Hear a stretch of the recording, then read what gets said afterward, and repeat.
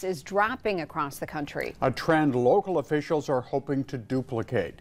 News 10's Zachariah Wheaton here in studio with more on that effort. Yeah, good evening, David and Ann. According to a new federal report, overdose deaths in the U.S. are the lowest they've been in 3 years, with the use of the drug-reversing medicine naloxone also on the rise. Hoping to bring that trend to mid-Michigan, opioid settlement funding has recently become available in Eaton County.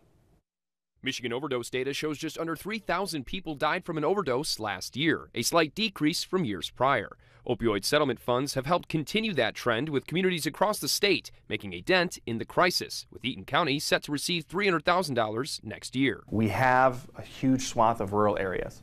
We also have Delta Township. You know, we have urban versus rural, and those things that are affecting each area are vastly different. Our hope is to have as big of an impact as possible with these funds. According to the Wexner Medical Center at Ohio State University, the number of people administering naloxone to someone experiencing an overdose has increased by more than 43%. Experts attribute the rise to public awareness and naloxone being more readily available. A layperson having this in their hands can actually save someone from an opioid overdose. So trying to get this into the hands of people who can use it to save a life is critically important. So Eaton County is asking local recovery groups to apply for opioid settlement funding. The Community Needs Assessment and Strategic Plan that commissioners came up with earlier this year found they need to add more services across the board, including with residential treatment and transportation services. We want them to apply for funding, whether you're starting a program, you want to enhance a program, or you even have just an inkling of an idea for a service that could benefit folks.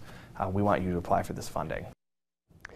The deadline for groups to apply for this funding is November 18th. You can fill out an application at the Eaton County Courthouse or find one at this web story on WILX.com.